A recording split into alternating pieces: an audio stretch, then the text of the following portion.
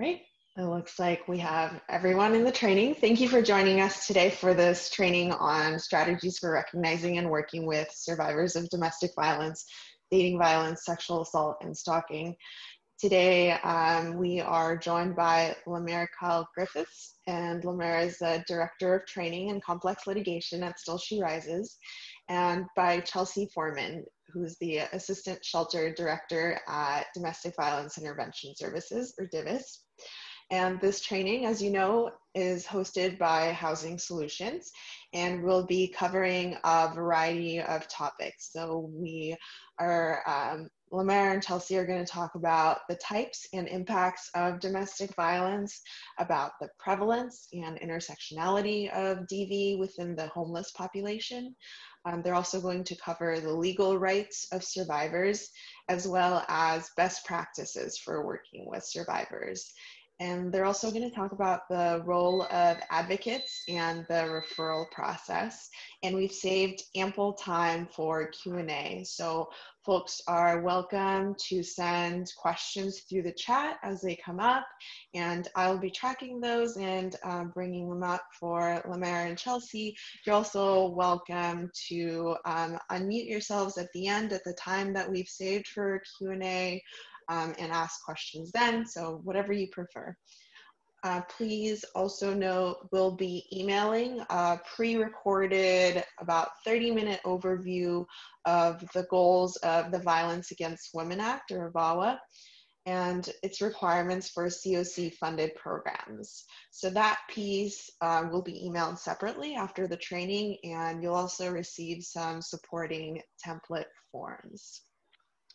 Again, please send questions through the chat, and please note that just before the end of the training, we're going to deploy a quick one-question poll to see if the training was helpful for you, and a Google form where you can let us know how we can make trainings more helpful. So watch out for that at the end. And as I pass it on to Lamar and Chelsea, I'm also going to send some links in the chat to two handouts. I'm going to send the power and control wheel and also a handout on protective capacities. So watch out for those. I'm going to send them in just a minute. And now I will pass it on to our speakers. Thank you both. All right, so as Sasha said, my name is Chelsea. I'm the Assistant Director at the DVIS shelter, and I have Lamar joining me if you want to say hello. Hi, I'm Lamar Kyle Griffiths, and do the training, which is actually ends up being internal and external trainings like this, and then also litigation at the Still She Rises office. Cool. Okay, so we're going to start with an overview of what domestic violence is and how it may present.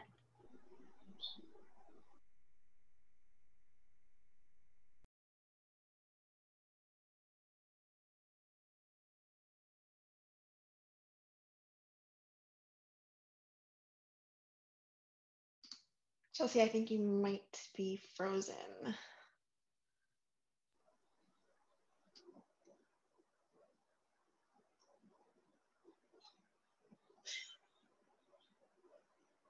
Computers, they work for us, they work against us, they make our lives more interesting. I guess I could give a brief overview right now. We have a slide later, but I could go ahead and talk a little bit about Still She Rises. So Still She Rises works with women that are charged criminally in the system, in the legal system, and also works with women who are in danger of losing their parental rights. We also do work with housing, so in eviction courts, and we work with some women around benefits, and so occasionally small claims come up and things like that. The organization of our office is holistic, and what that means for us is that we really try to work with women and address future success, as well as whatever legal event got them involved with our office. So that implicates some interesting mixes, because a lot of other public defense style offices, indigent defense style offices really sort of basically deal with a case and then move on. And we are fully designed. Our entire mission is to really try to address some of the root causes and some of the ways that someone can stay successful even after getting entangled in some of these legal spaces. I was hoping that I could riff long enough that she would come back. Looks like Chelsea's computer crashed, so she's restarting it. Oh no. Okay. Guys, my computer completely crashed. Oh, okay. There's a shot of adrenaline to start this presentation off. Let me share my screen again. I'm so sorry. It's okay. I did a longer explanation of Still She Rises and what was going on with. Well, heart attack. Thank you. Okay. So with domestic violence, a lot of the place where we want to start is about types of abuse. So people are pretty Chelsea, familiar. Yes. I don't think your screen is shared. Good to know. Thank you. Absolutely.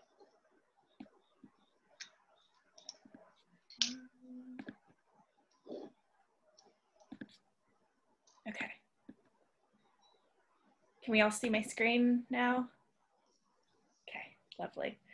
Okay, so when we're talking about domestic violence, we want to start with talking about types of abuse. So a lot of these are pretty familiar to all of us, not really surprising.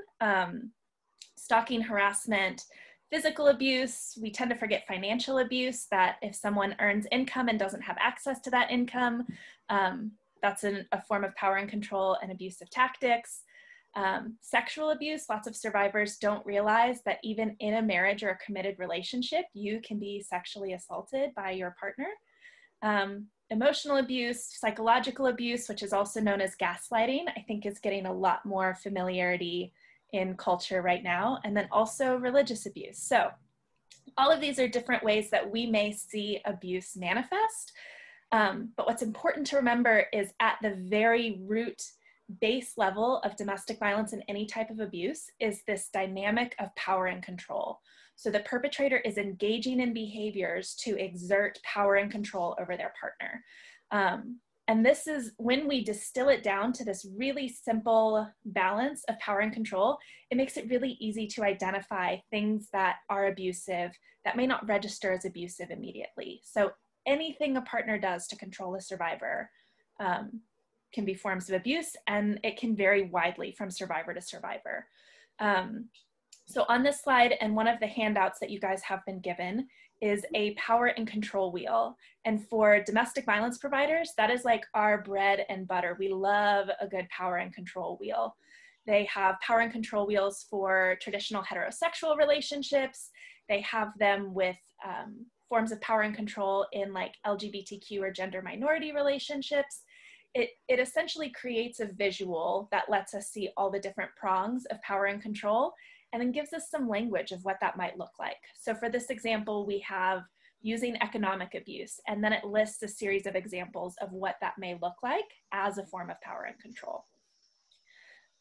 If you're ever bored and like want to read a bunch about domestic violence, just Google like insert any marginalized or unique identity here, and then power and control, and it will give you lots of cool resources in Google. It's just a good way to think about how power and control may manifest differently in various relationships and situations. So then the question that comes up all the time is, why do survivors stay? When you're in this work, that feels like a really frustrating question, because there's any infinite number of reasons why a survivor would stay. I'm not going to read this. I typed this list up in about 2 minutes, just like spitballing, like the reasons I had heard in the last week a survivor stayed in a relationship. I think what's much harder to ask and like really look at are questions around like, why does the perpetrator continue to engage in power and control? Or what barriers are there for the survivor to leave? So much of the time there are like systemic and societal barriers. We'll talk a bit more about the intersection of domestic violence and homelessness.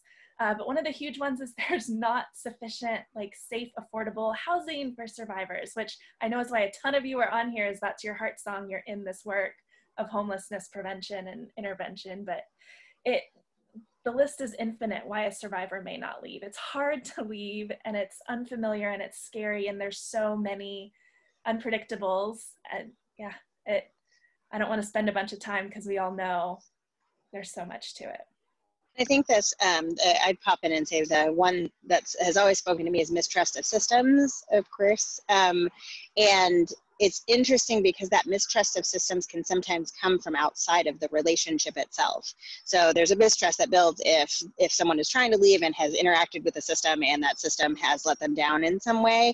But there's also just times if they were raised in families that, you know, interacted with systems in ways that were not good, or somebody who was failed by the school system, or who all of that sort of system distrust and insecurity just gets exacerbated when there's then this additional issue of violence. Absolutely. And that, yes, already touching on that intersection of, if you have mistrust of a system from one experience, one intersection, and then you compound it with domestic violence, like, yes, absolutely. Okay, so now we're going to talk a bit more about that intersectionality, because it runs all the way through every ounce of this work. So let's take a moment. I would love to hear from you guys how you have met survivors, or how you've engaged with a survivor in your work, and how they talk about their experience of domestic violence. Or how might that look different for the different people you encounter? So what are some of the unique experiences you've had working with people who are survivors?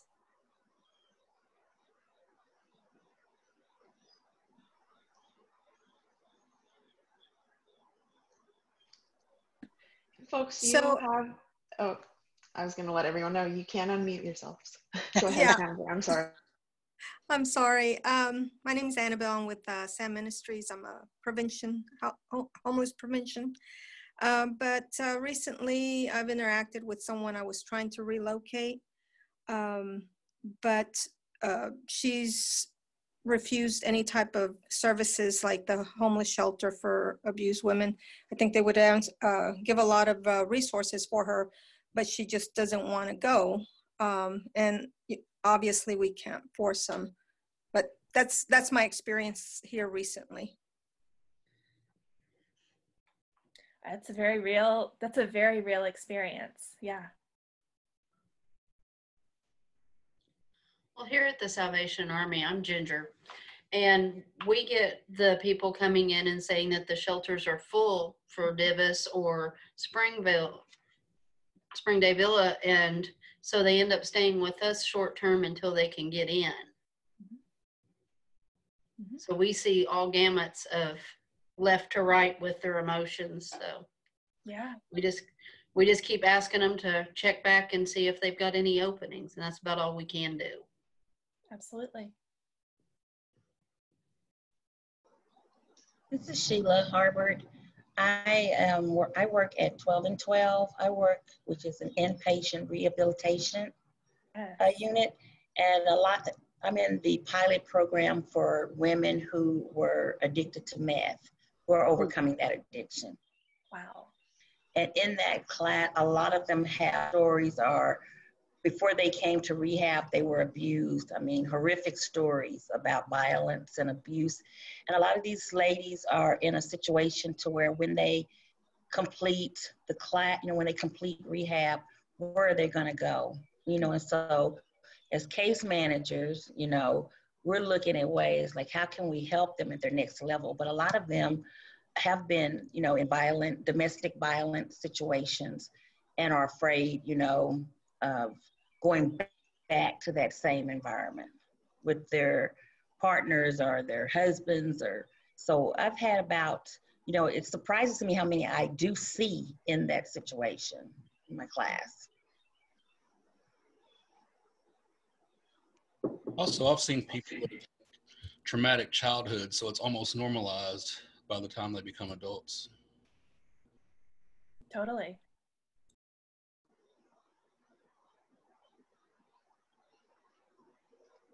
Lori in the chat said, I've recently interacted with an individual who was brought here from a different country. And then when she arrived here, her partner started the abuse. Yeah, these are all like such like the realest, messiest examples of how domestic violence shows up, I think. And all of them highlighted like really complex intersections of homelessness and substance use and immigration. And like, yes, absolutely.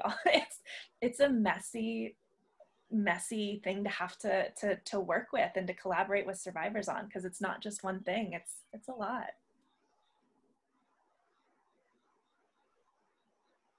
For sure. Does anyone have any last thoughts that they want to add to this before we move on?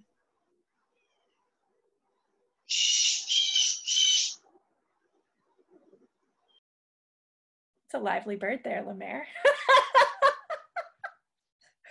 I love it. Okay. So digging into a little bit of that intersection, a lot of the thread I heard was lack of access to safe housing options and like transitional housing or shelter housing. So looking at the intersection of domestic violence and homelessness, every year there's a poll nationwide of every domestic violence shelter. So we just had it on like the 12th, I think, where they ask every single need that an agency couldn't meet, what was it?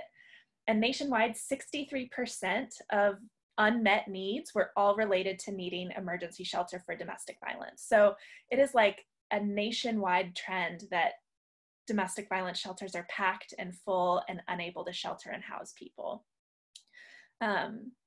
Also, 57% of homeless women report that domestic violence is their primary cause of homelessness. So it's the majority of women who are experiencing homelessness identify that domestic violence is the root cause.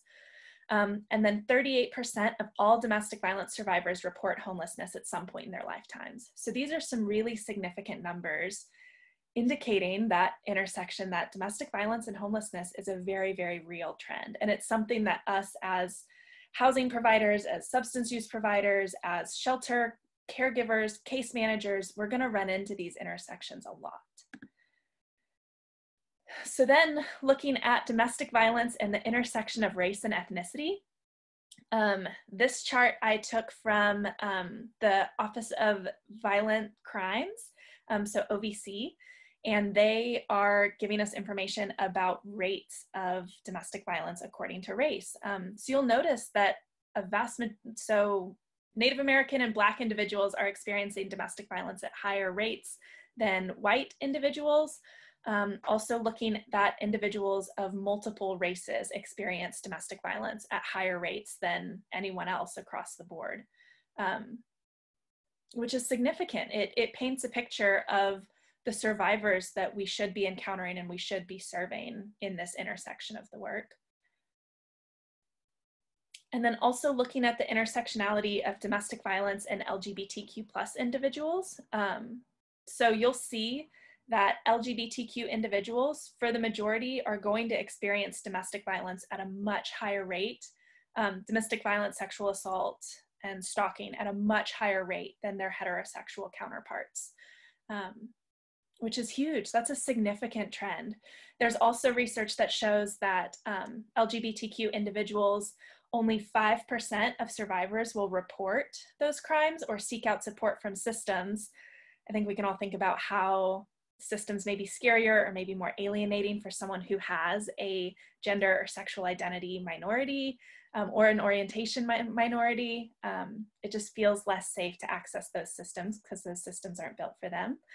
And then also holding that 50% of transgender individuals will experience interpersonal violence in their lifetime, that's a phenomenal statistic to me. It's always staggering.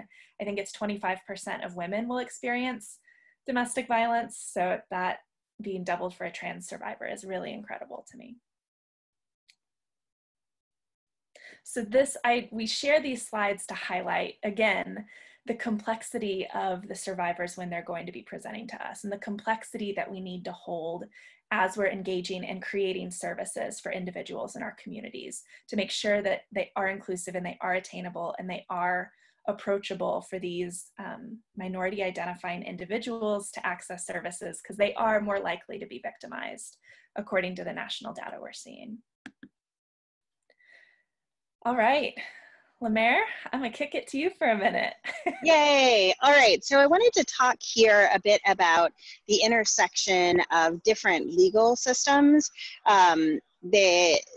The issues are very similar, you'll see, but they are different depending on the different systems. So I'm going to talk through briefly mainly the criminal system, the juvenile family parental rights system, and the housing system, housing and benefits. There are different pieces that intersect, and the interesting part about the legal rights and legal systems, how they intersect with survivors, has varying effects that we'll talk about. And some of those effects end up being internal effects, so how somebody will talk about, or if they're willing to disclose domestic violence and how that appears. And then also how those external systems sometimes receive information from different providers or make assumptions, for lack of a better word, about what it means if somebody has received services or partially received services.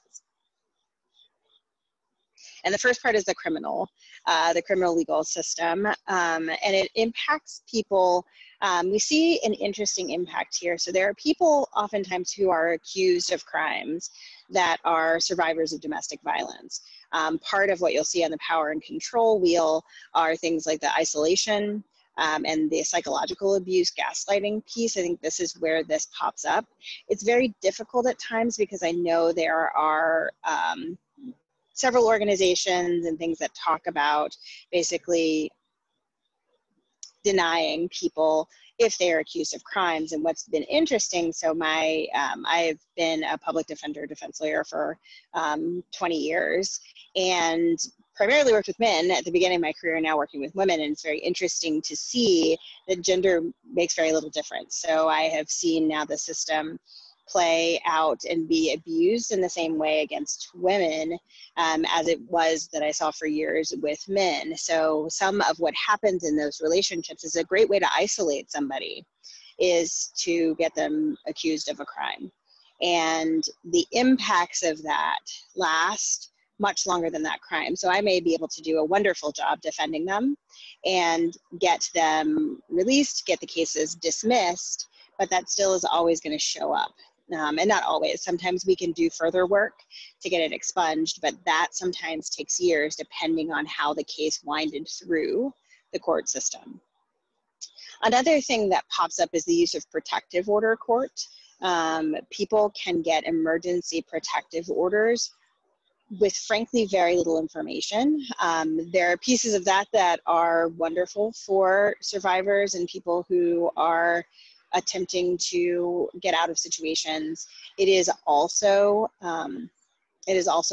able to be abused. And there's another dynamic that plays out in protective order court because I think because it's a civil court and not exactly a criminal court, there isn't as much push for people who are requesting a protective order to have to follow through with that protective order. So what I've seen a lot of times in looking at people's records is protective orders that go back and forth. And a lot of times what will happen is a perpetrator, someone who's trying to get out of a situation, will file a protective order against someone. And then some of the threats or the promises to do better, or some of the other pieces of that power and control wheel play out. The person requesting it, the woman requesting it, doesn't show up. And then that sort of triggers into that mistrust of systems. So then when they come back again, somebody looks and says, well, you didn't show up before. Or they hear that used against them in some other court proceeding that they have. And you end up in a space where people no longer request the help. So sometimes if they are appearing at Divis at a shelter and someone says, have you requested a protective order?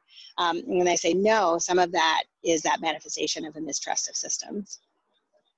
And then there's a really interesting dynamic because when there are criminal cases, and when I'm thinking of this comes up in the sort of assault and battery realm, especially when someone has said, I was abused, I was hit, there are oftentimes no contact orders that get placed on somebody.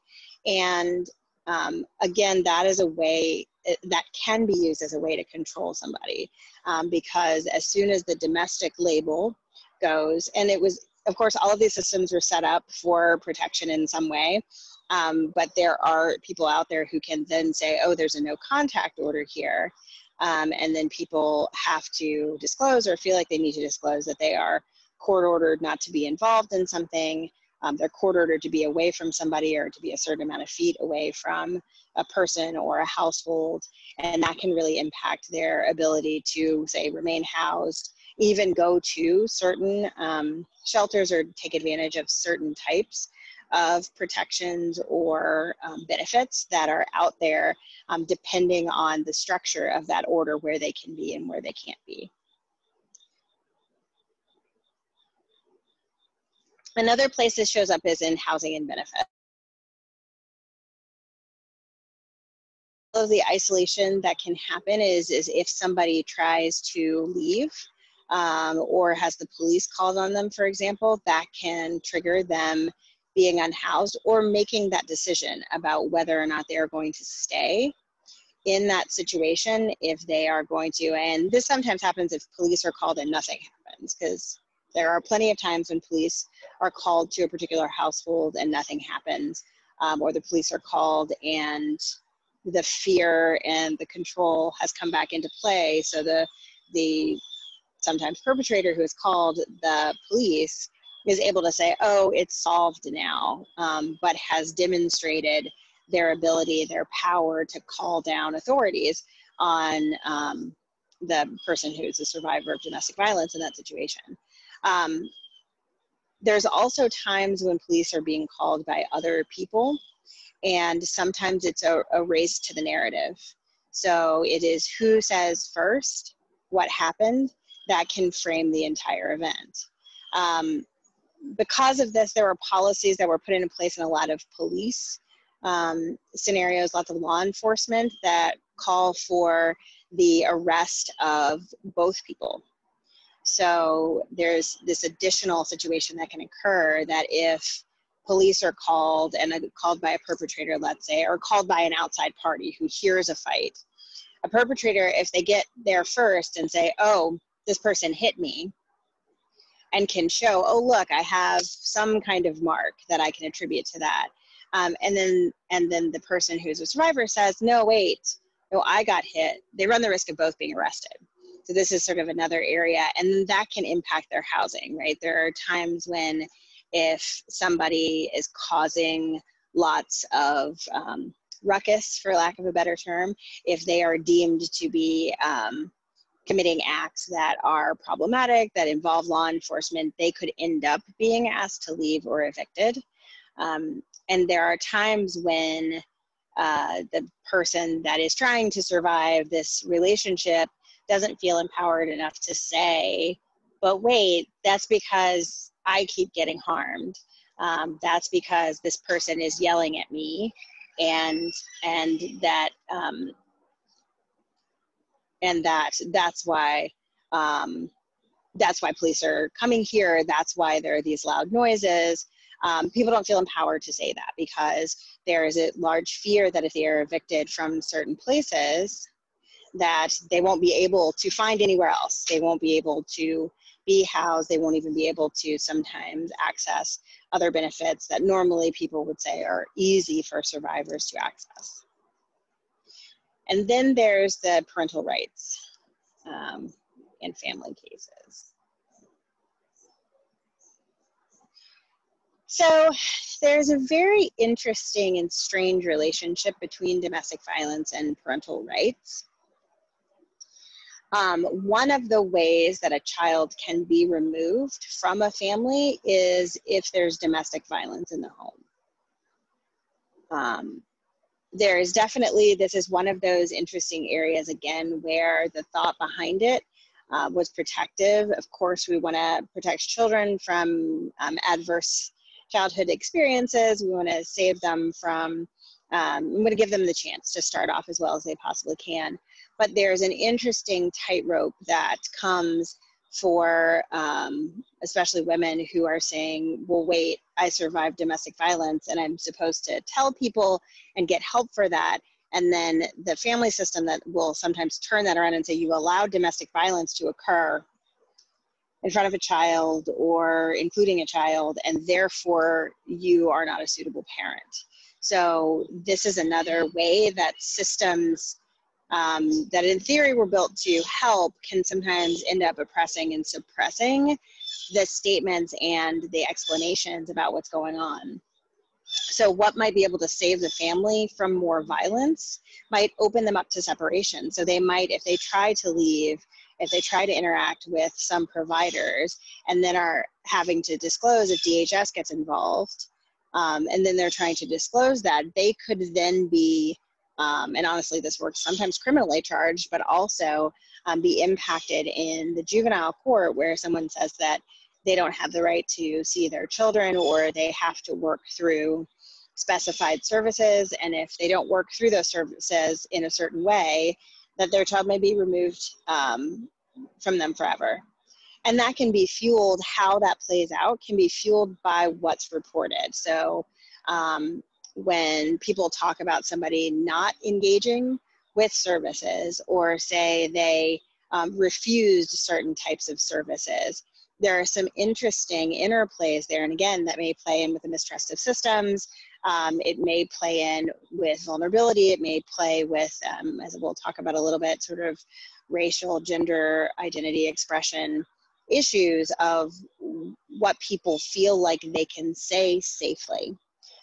There's also a large distrust of whatever I say today, if this situation isn't perfectly taken care of, and as we know, like, we don't often have the resources to solve someone's life because they have come to us as a survivor and said, what can you do for me? Oftentimes we can't make everything right. And so if it doesn't end up perfect, it might be better, it might look better, it might be more protective to go back into that relationship because no one's involved in it. If a mother doesn't disclose that they have been involved in domestic violence, they don't have to worry about their children being taken away and don't have to worry about their family being separated. And there's a terrible, terrible choice to make there between violence, being unhoused, disclosing, and possibly being removed from your children. And there are a great many mothers, I believe, that opt for just being silent.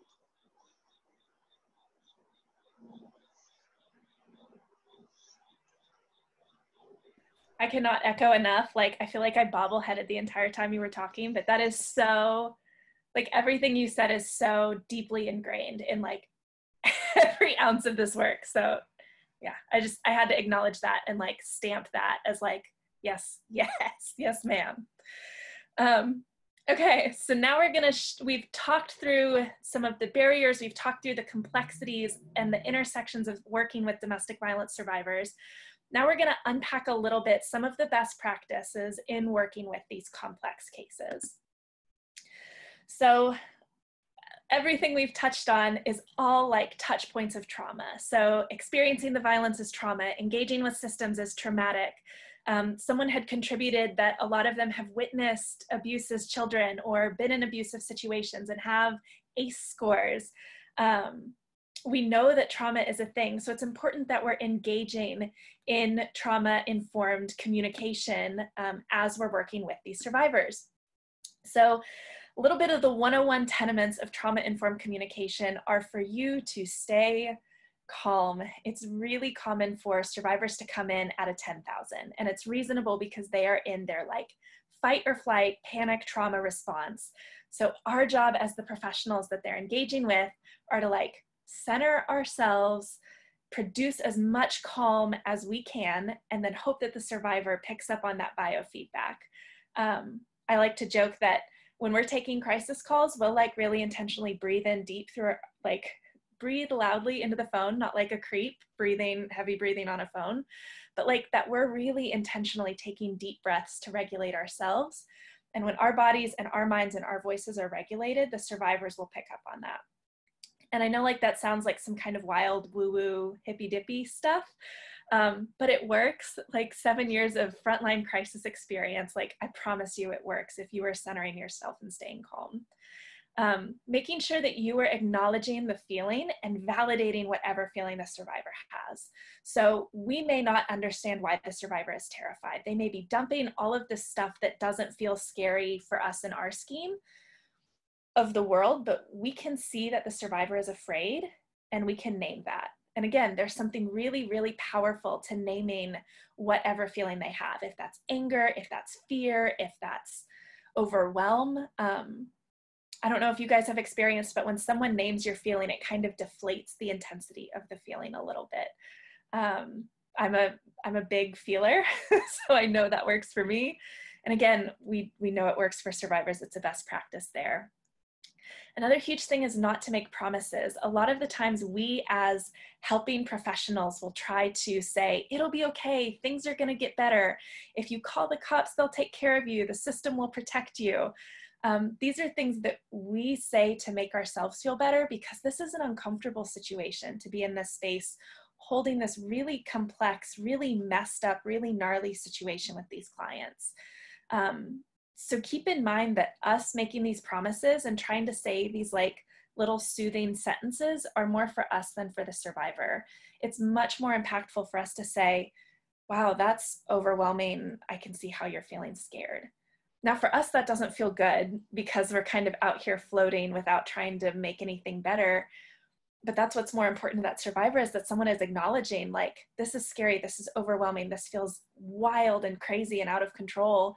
And for us as professionals to say like, yeah, you're right. It sounds like things are really out of control right now. Let's brainstorm some options, or let's explore what our resources are or what your options are. We're not saying everything's going to be fine. It's a shift in conversation.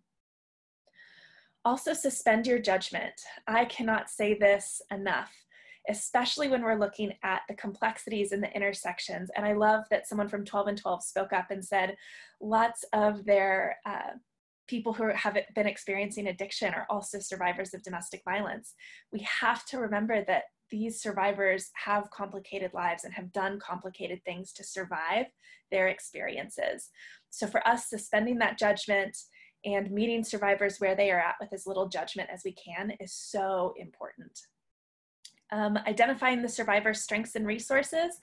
This is huge for us. So our survivors are going to come to us with abilities, with strengths, with capacities that we can't even fathom. And if we get into a cookie cutter mindset of this survivor is yelling and she's mean and she's angry and she's uncooperative, no, we need to reframe that and say this survivor is a survivor, that her response to fight, flight, or freeze, her traumatic response is to fight.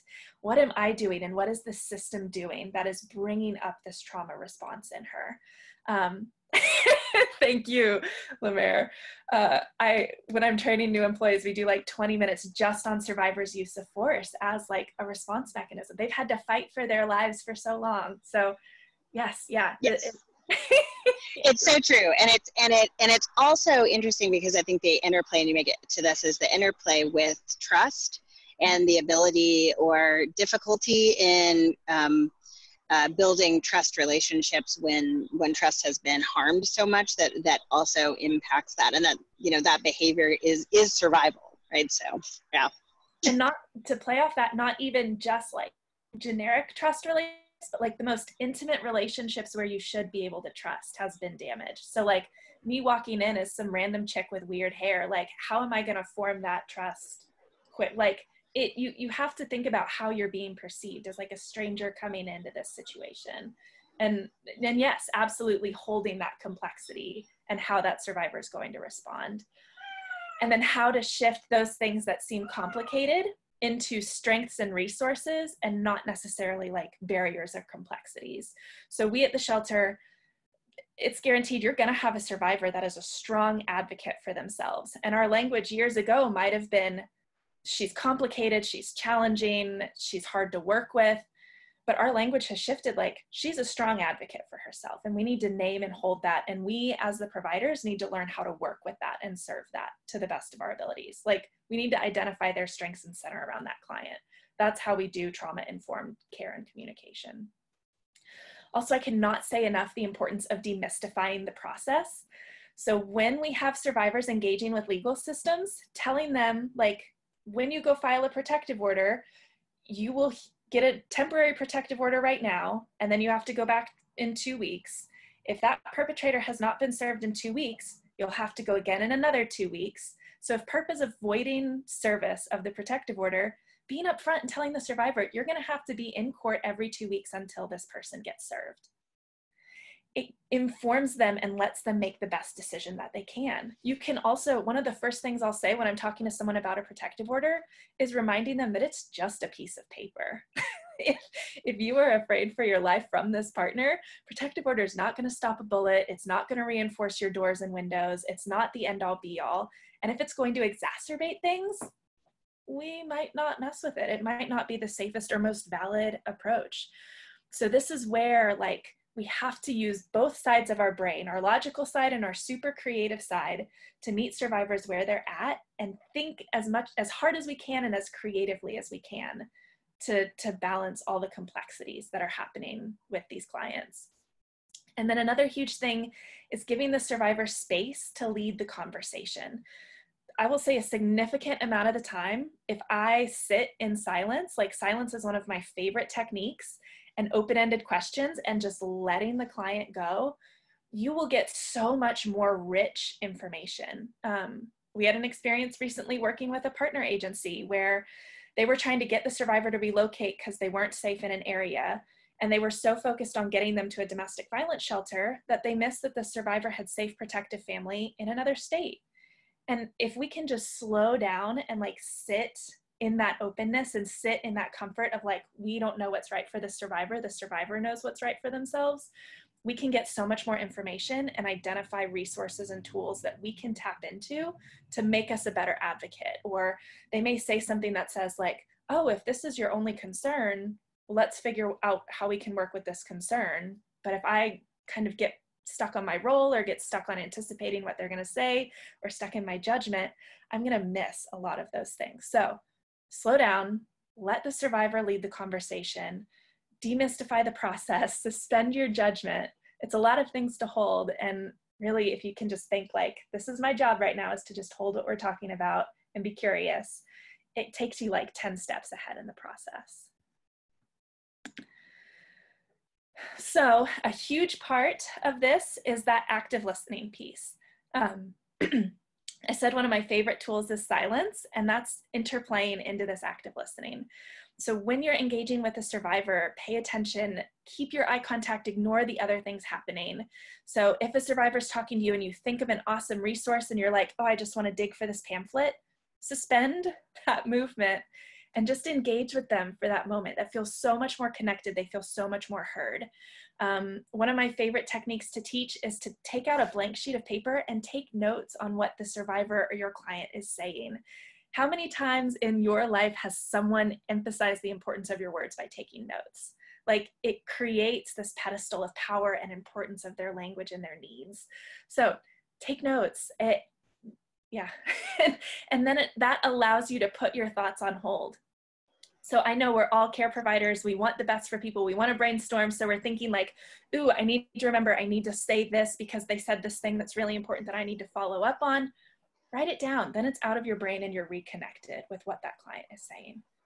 That's huge. Yeah, and I think that's one of those things too. I also tell people the reasons I'm taking notes. Like, I'm taking notes because this is so important and I don't want you to have to repeat yourself. I want to be able to like do this. And then I have lots of squares and circles and things on my piece of paper, or even sometimes if I'm typing, that'll say things like, you know, this is the thing I want to bring up later, or afterwards I want to talk about this.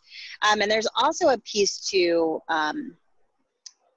I want to say that the intentional breaking of eye contact. So if you've had the discussion with the survivor, with client, saying, I'm going to take notes, I'm going to do something, and they've said something particularly emotional or something that they seem to be wanting to hide from, or at least sort of that kind of thing. There are sometimes when you can take that eye contact down and take your notes, do the thing, and re-engage while they sit in the silence. Yes. And that, again, coming back to that, silence is so powerful because their minds may be racing and they may just need a minute to get their thoughts together. So us sitting in that silence, such a good follow-up point. Showing you're listening, nodding, reacting, facial expressions. We joke right now with our masks, you can only see half of our face, but like having expressive eyebrows to what they're saying, and you can furrow your brow and you can surprise eyebrow, just respond to them saying, oh my gosh, that's so scary, or please go on, or tell me more about this. And then also providing feedback on what was said. So as you take notes, saying, I really want to go back to this thing that you told me, or this felt really, really important. Let's dig into this more. Oh, my cat has broken into my new office, so she's going to join us. I'm so sorry, y'all. She's unstoppable. And then again, embrace the silence. I can't emphasize this enough, how powerful that is as a tool for listening and engaging with someone who's in their trauma response or has a lot of trauma. I love this cartoon. The more sentences you complete, the higher your score. The idea is to block the other guy's thoughts and express your own. That's how you win. And he says, conversations aren't contests. And he says, okay, a point for you, but I'm still ahead. I think this is really important for us as care providers because we get focused on helping and providing solutions and fixing things. And we forget that sometimes they don't need us to fix something. They just need us to hold it with them and look at it with them, or absorb the whole picture and then distill down to a couple of sentences what they've said. What a powerful tool to be able to listen to someone for 10 minutes and distill down their needs into a couple of sentences at the end. So yeah, keep in mind, you don't have to have all the magic words to fix everything. You just have to be able to hold it with them thoughtfully. Okay, I love this video. I'm gonna play, it's a Brene Brown talk. I'm sure a lot of you have heard of Brene Brown. I'm sure a lot of you have heard this video. It's discussing about empathy and empathetic listening. So you've got to put on your active listening hat and your empathetic listening hat. So, Lemaire, will you let me know if you can hear it? Yes. So what is empathy and why is it very different than sympathy? Thank you. Empathy fuels connection. Sympathy drives disconnection. Empathy, it's very interesting. Teresa Wiseman is a nursing scholar who studied professions, very diverse professions where empathy is relevant, and came up with 4 qualities of empathy. Perspective taking, the ability to take the perspective of another person or recognize their perspective as their truth. Staying out of judgment, not easy when you enjoy it as much as most of us do. Recognizing emotion in other people and then communicating that. Empathy is feeling with people. And to me, I always think of empathy as this kind of sacred space when someone's kind of in a deep hole and they shout out from the bottom and they say, I'm stuck, it's dark, I'm overwhelmed. And then we look and we say, hey, climb down. I know what it's like down here, and you're not alone. Sympathy is, ooh, it's bad, no, you want a sandwich? Empathy is a choice, and it's a vulnerable choice, because in order to connect with you, I have to connect with something in myself that knows that feeling. Rarely, if ever, does an empathic response begin with at least. I had it, yeah. And we do it all the time, because you know what? Someone just shared something with us that's incredibly painful, and we're trying to silver lining it. I don't think that's a verb, but I'm using it as one. We're trying to put the silver lining around it. So I had a miscarriage. At least you know you can get pregnant. I think my marriage is falling apart. At least you have a marriage. John's getting kicked out of school. At least Sarah is an A student. But one of the things we do sometimes in the face of very difficult conversations is we try to make things better. If I share something with you that's very difficult, I'd rather you say, I don't even know what to say right now. I'm just so glad you told me. Because the truth is, rarely can a response make something better. What makes something better is connection.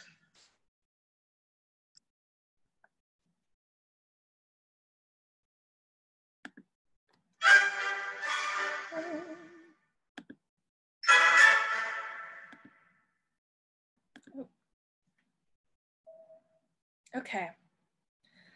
So, couple bullets from that video is she says the process of empathetic listening is taking the perspective of others. So slowing down, trying to put yourself in their experience and to just take that time and hear their experience. Staying out of judgment, so packing away whatever bias, whatever beliefs, whatever little voice in your head says, well, I would have done this in that situation. Pack it away. You don't know the full situation. We can't start thinking and operating in that mindset because we also have no idea how we would respond in that exact situation. We want to recognize the individual's emotion. So name it, encourage them to name it. The beautiful thing is, even if we name the emotion wrong, so if I were talking to a survivor that seemed really sad and I said, oh, I see that you're sad. I'm sad with you. The survivor may say, I'm not sad, I'm mad and overwhelmed. I'm just crying because I don't know how else to express it. That's okay. Like, yes, we were wrong, but we still got to the end goal of recognizing the emotion. So then we can tap into ourselves. I've been so angry, I've cried. I've been so angry, it seemed sad. And so now within myself, I can tap into that like energy and that drive to be able to help that survivor and support that survivor better. So name the emotion. If you're wrong, they'll correct you, and then you're still winning. And then lastly, communicate it and connect to that emotion within yourself. It's hard and it's not comfortable and it's gross to be vulnerable and to tap into those feelings to understand where the client's coming from, but it makes you better at working with these survivors who have lots of trauma and are in their fight or flight. And it makes you a better trauma-centered care provider. So you got to connect with that emotion. That's part of why our work is so entrenched in vicarious trauma. It makes our work hard. It's a very real thing. And then lastly, one of my favorite things she said is being a good listener doesn't mean that you have the answers. It means that you are a safe vessel to connect with. I think that ties back to Lemaire's point of like mistrust of systems. If we can just be a safe vessel, that is the fastest way that you can form trust with someone. You're not making promises. You're not damaging a relationship. You're just safe. And you can say, man, that's a lot of issues. I don't know that I have the answers. And that's okay, because that's setting a real expectation instead of saying, I am a social worker, I'm going to come fix it all. And then when you don't, you've now created another system of mistrust for that survivor. So be real about your capacities and what expectations and opportunities there are. And that's kind of like humbling. You got to eat some humble pie before you have these conversations. So, yeah. Okay. So survivors will have, not even just survivors, any individual that we encounter may have developed some protective barriers and behaviors over their lifetime.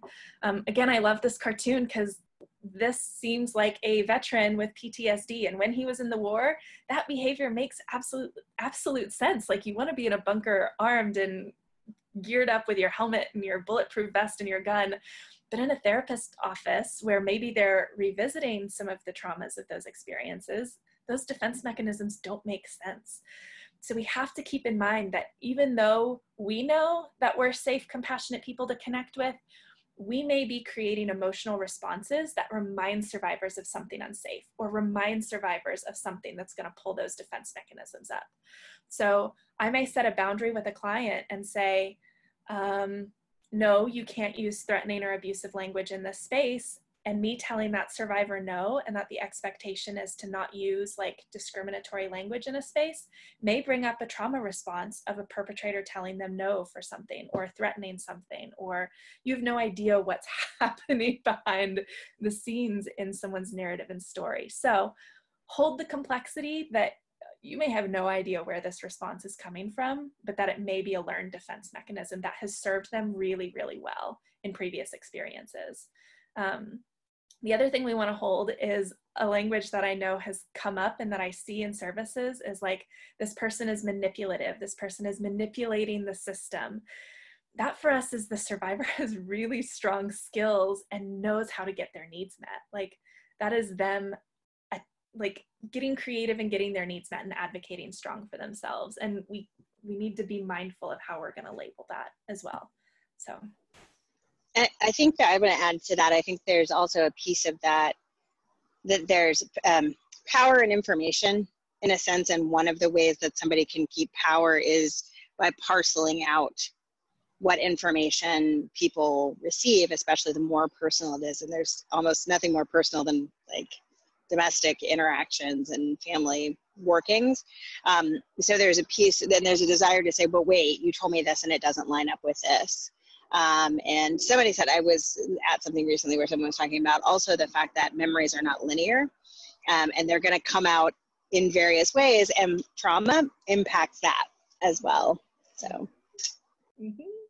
Also that there's, if you do like the full DIVIS training with me, there's so much conversation around how PTSD and this trauma impacts what survivors will disclose. They may tell you something because they feel like, ooh, this person's going to respond more favorably if I say I defended myself, even if they never defended themselves. Or this person may judge me if I say I defended myself, even if they did. Like there's so many tiers and layers, and the survivor is trying to survive navigating the system. So they're trying to read and feed the service providers what they want to hear as a survival instinct and as a way to make a system work for them. So it's not, we need to hold that complexity of like, yes, absolutely. We're going to see and hear different things. And as we get to know clients more and that trust forms, we're going to hear very, very different narratives and stories and experiences because we form that trust, bless you, and because we've dug deeper into their experience. So yes, yeah, excellent. Another huge thing with domestic violence is confidentiality. So when a survivor leaves the relationship, that is the most dangerous time. It's not when you're in the relationship. When someone has made that choice to leave and has physically left the perpetrator's presence, that's when the perpetrator feels the most out of control and desperate. Something they felt like they were in control and had power over has left, and now they feel chaotic and off kilter, and they're going to do whatever they think it will take to bring the survivor back. Now, sometimes that will look like making promises to change. That will look like saying they'll go back to school, or they'll go to church, or they'll do that workout class you always wanted them, whatever the promises are to make it better, they may do that. And then that pendulum may swing into, oh, well, those promises aren't working. I'm going to threaten you. I'm going to threaten your family. I'm going to threaten your mom. They're escalating whatever way they can to regain that control. So this is why it is so important when we are engaging with individuals we know are survivors of domestic violence, that we treat their information with the utmost confidentiality. So I have never met Lemaire in person. We've only met over Zoom. I may talk to her about a friend I know going through an experience, and she may know that friend's partner. And I have just compromised that friend's confidentiality. And it may seem like a totally casual conversation. I don't know her, she doesn't know me, it's no big deal. But we have to treat everything with like the utmost protection. And I'm sure if you guys have interacted with domestic violence care providers, like you've been really frustrated by the red tape we have around disclosing and communicating things. But this is absolutely for the protection of the survivor. So we have to have a survivor sign a consent form before we can speak about anything. Like a cop could drop a survivor off at the shelter, pull out and turn back around and say, oh, she forgot her purse. And I'd have to say, I'm sorry, I can't confirm or deny. Like that is the level of protection, because that cop might have gotten an arrest warrant all of a sudden and be circling back to arrest that. Like there's so many layers to that we really have to protect that survivor and make sure that we are only disclosing with the survivor's permission. And this isn't, go ahead. I was going to say, I think this is a slightly related that I meant to talk about too, is there's something when somebody who's a survivor has gotten involved in the legal system or the juvenile system, they have an attorney, and their attorney, if they are any good at their job, has probably told them straight out the box, don't talk to anybody, don't tell anybody what happened. They can use it against you. People can be subpoenaed, they can be brought into court. So you will get people who may not articulate that as their reasoning, but will also like shut down for that reason and say like, nope, I got told and I'm going to go to jail if I end up sharing this with anybody else. And I know that has impacted some of our clients. Totally. Yeah. And that like, that's just one piece of that confidentiality importance. There's so much, that legal safety, the perpetrator safety, there's so many layers around safety with confidentiality with survivors. We also have federal confidentiality statutes that protect survivor information. So like federal law supersedes a lot of the protections and conversations that we're having to protect that client information. And we also want to be mindful that perpetrators are really, really creative in how they get information. So we have survivors that we've set like code words with their consent forms, because their perpetrator might call and say, oh yeah, I'm so-and-so's dad, because he knows that survivor might list her dad as like a reference if he's gotten lots of walls put up trying to call before. So we have to be really intentional about like how and when and where and why we're sharing that information. So yeah, just be mindful. If you're working with a survivor who has this experience of domestic violence, you may need to make sure you meet with them in a really intentionally private space. You may need to be mindful of what cases of their detail you share with other teams or collaborating agencies, or even individuals in the community of that agency. Like you just have to be thoughtful. And then be mindful about what details you share. So you don't have to share the whole picture to get like the root of the message. So I don't have to tell the survivor's entire trauma story to express that they're a survivor of really severe violence or really severe assault. And if a survivor trusts you with their story, don't parade the details out there. Don't dump it on other people. That's a gift and a piece of trust that they gave to you. And be mindful to not violate that trust as much as you can. Unless it's necessary, unless it's a safety thing, unless it's like a healthcare, like they need care or medical attention, that's a different conversation. But as much as you can, give vague information, not all of the nitty gritty. And then ask survivors what is and what isn't safe to share. So if they tell you that their partner is a law enforcement officer, that may mean like not calling the cops, or being intentional about like if law enforcement work in your building or come into your building, what that looks like. Asking the survivor if they're comfortable with you sharing with your team all of these details or what pieces. And then also be really transparent and upfront about what you have to share. So suicidal, homicidal ideations. Again, Lemaire touched on that witnessing domestic violence is a required reporting like child abuse report in the state. So we have to be really upfront as care providers of like, hey, if you disclose these things to me, I do have to report it. And then that informs the survivor to select and choose what. It gives them the full picture. It demystifies the process. It gives them that information to know how they want to move forward. Okay. So protective capacity. Again, Lemaire had touched on earlier about the intersection. You hit so much of it beautifully. I'm so excited to come back through. Had touched on the intersection of the legal system and parenting capacities and domestic violence. We want to be mindful that yes, we do have to report to DHS if a child witnesses abuse. However, in the same breath, we can also identify and highlight the protective capacities. So anytime DVIS is filing a report on the abuse, we're also running through a list of protective capacities that parents demonstrated, and we make those poor hotline workers like listen to us say, but also the mom has done these really great protective things. The parent has left the unsafe relationship. The protective parent has tried to file a PO. The protective parent has engaged in services. The protective parent is working with their unique communities of support. We want to name these things so we're showing the complexity and the breadth and the depth of the situation. Because if we just call and say, mom was holding kid and dad punched mom, that sounds really bad to DHS. But if we say, this was the situation, mom was picking up baby to leave, dad punched mom, mom left and came to the shelter, that paints a very different picture that holds the aggressor accountable for their behaviors and shows the protective capacities of the protective parent. So that for us is what's really, really important, is to create those, to paint that picture and make sure all of those complexities are identified.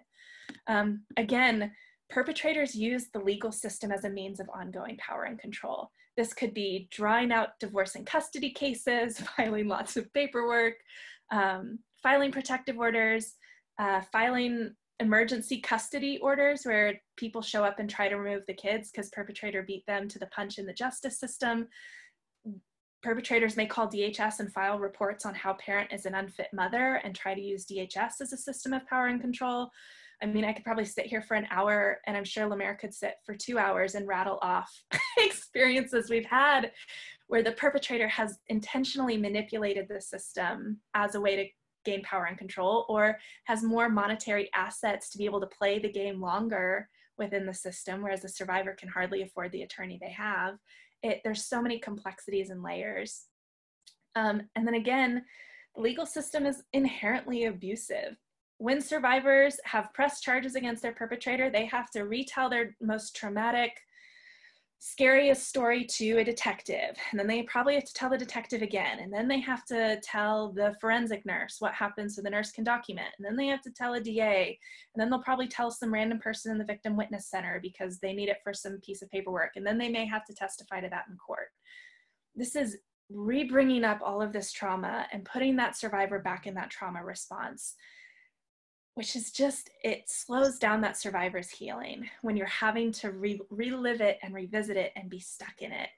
Or you've told your story to 5 different people and then they drop the charges because he pled guilty and signed an agreement. And now perpetrator has like 90 days community service or something. And it doesn't feel like there's that accountability or that protection from the system when they've invested so much of their emotional labor and their hope and their need, and then the system falls short. So it's a complex, messy thing. And then again, the system holds survivors accountable when the survivor really had no accountability to be held. So saying that the survivor was the aggressor when they defended themselves and just happened to leave 2 scratch marks versus the strangulation marks, which only show up in about 15% of strangulation incidents. It's huge, the disparity of how some of these things can play out. And just being mindful that because the legal system has said something or is approaching something or has determined something, we can hold the complexity and hold the survivor's story, that what the system's presenting may not be the full breadth and depth of the story, because it's always more complex than it seems. And especially because the system is tweaked towards quick resolution. The system is organized to push for guilty pleas. So it's also not only abusive, but it's exhausting. And people come to court, and when we say come to court, it seems like you'd go to court, your case is scheduled at 9 and you leave at 9:15 or 9:20. Now it's more like your court is scheduled at 9 and then sometimes you don't leave till 4. And sometimes you don't leave, for hours, or maybe you leave at 4 and then you have to come back. And so there's a piece of that exhaustion and abuse that is built into people going ahead and taking a plea for something that they had no part of because that's where the system has been leveraged against them. And then again, information is power in all of this, being upfront about what the steps of the legal process are. So much of the safety planning we do around legal situations is just being very, very real about what the potential outcomes are and informing clients of what their rights are in navigating that system. Because a lot of the time survivors may not realize what their rights and options are, so being mindful and intentional with that. And then also I want to let you guys know that list of protective capacities I talked about, you guys should have included in that email. So as you're working with clients and making DHS reports, you too can now have a list of protective capacities to highlight in those DHS reports. Okay, last little stretch. So I'm going to let Lemaire talk a bit about Still She Rises. I think she already did. I think I already did. I think I pretty much explained what Still She Rises does. But, and there is also a piece, I think some of you may have interacted with some people from Still She Rises or will in the future. And I think I can see wrapped up in what I was talking about earlier with confidentiality and stuff. I'm sure like some of that occasionally seems frustrating too. And I just had 2 phone calls today where someone's like, can you just tell me what's going on? And I was like, well, I could tell you like one thing, but I can't tell you like the 8 others that I actually know. And I understand that can be really frustrating, but part of our ethics specifically, and in order to do our job, is to make sure that we're keeping those confidences. If we don't have extremely explicit, like Chelsea was talking about, extremely explicit permission to share things. And I know sometimes too that those things seem like that would be an obvious share. Obviously you can share if, you know, if the person was assaulted, and it's like, well, sometimes yes, sometimes no is the honest answer.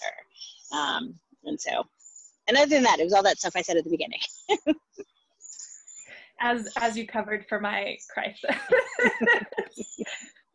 Okay, so DIVIS, a lot of people think of DIVIS as shelter predominantly. I want to remind everyone that we have so many services outside of shelter. So even if our shelter's at capacity, which we tend to be at, we have outpatient counseling and case management services, and those services are for survivors and children.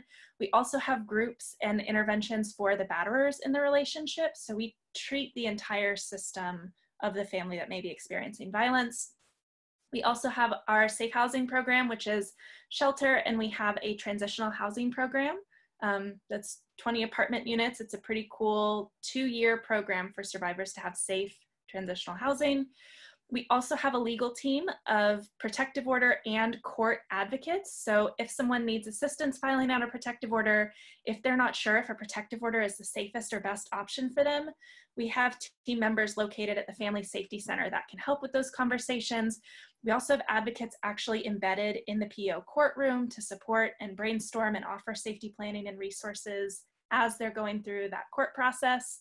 We also have family court attorneys and a part-time juvenile attorney to help represent survivors of domestic violence in divorce, custody, and paternity cases. And then if you have any questions or want to connect a survivor with any of these resources, the easiest way to get us is through the crisis line.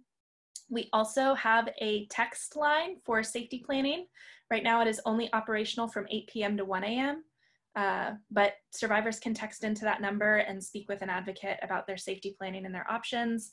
And then we also offer crisis walk-ins. So if someone is in a crisis and doesn't know what to do, they can show up at our outpatient office Monday through Friday, 8:30 to 5, and talk to someone pretty quickly and get connected wherever we can connect them. So, all right. What questions do we have? Bless you. I'm going to deploy the feedback poll real quick, and then we'll move into questions.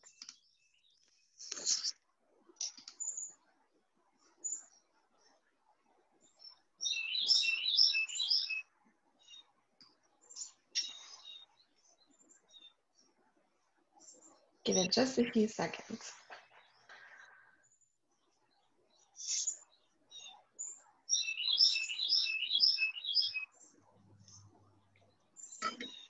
Looks like about half of folks have responded, so give it a couple more seconds.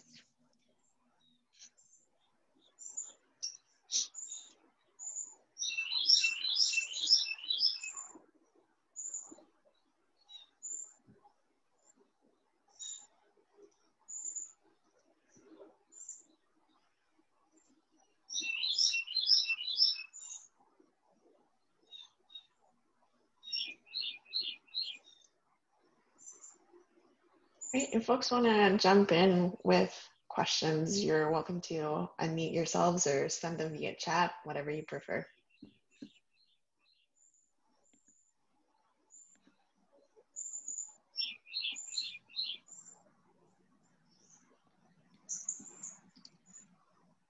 Hi, does Still She Rises still have a limit on zip code for people that they represent, or can it be all over Tulsa?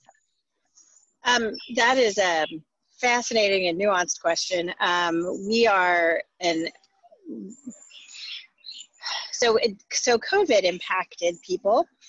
We haven't mentioned it's the first training in a while. I hadn't had to say the word COVID, but when COVID first started, we expanded who we were representing to basically all women for a while in the beginning. And then as we are still a small and growing organization, we got overwhelmed. And so we've had to sort of retract back from that. So we are still primarily representing those mothers in North Tulsa.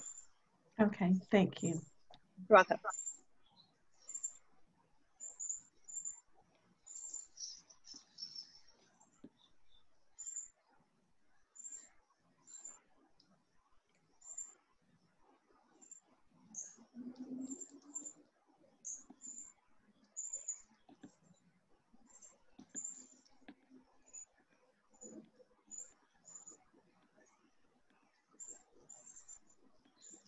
when you say Mothers of North Tulsa, do you know what the boundary is?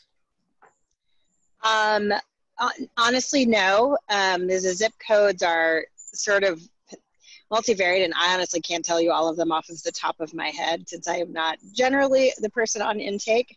But it's I think a group right now of about eight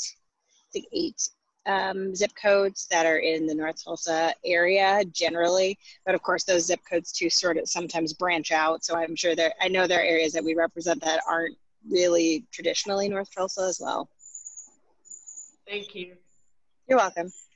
But we screen and talk to anybody who like either comes to the office or gets information to us that they are interested in representation, and go through a screening process.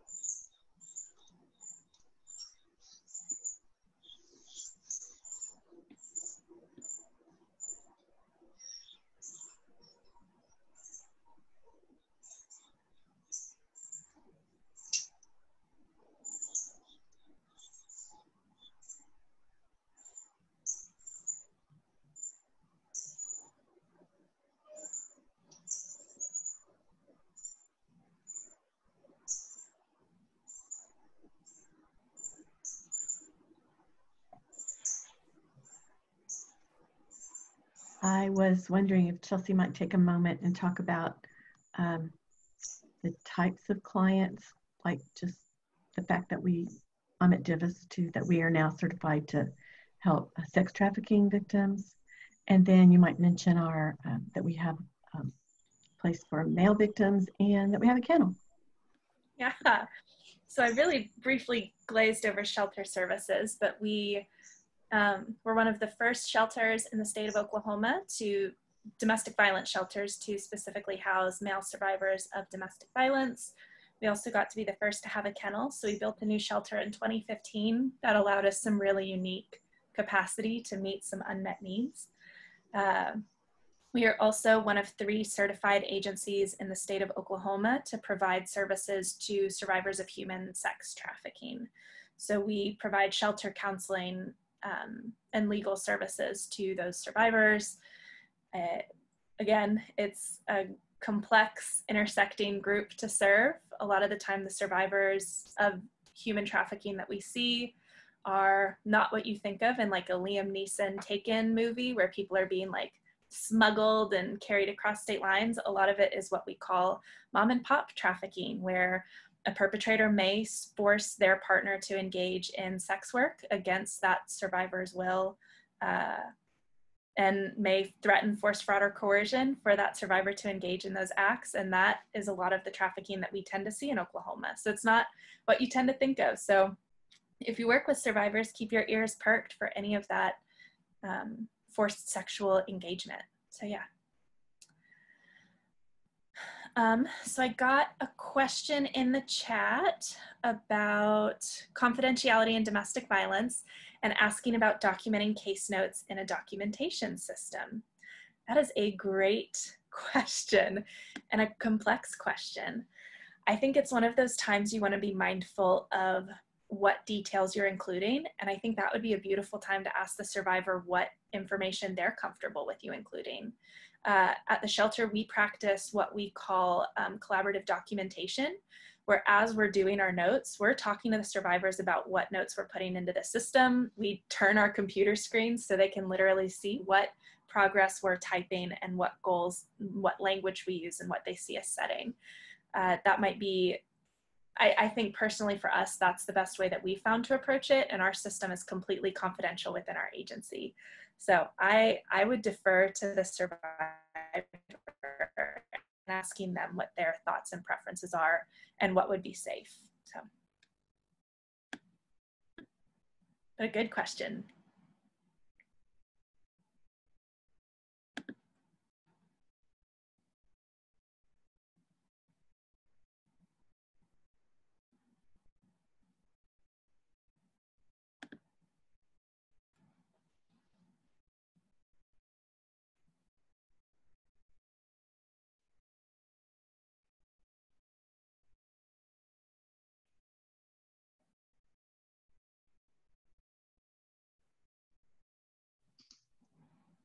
Any other questions, folks?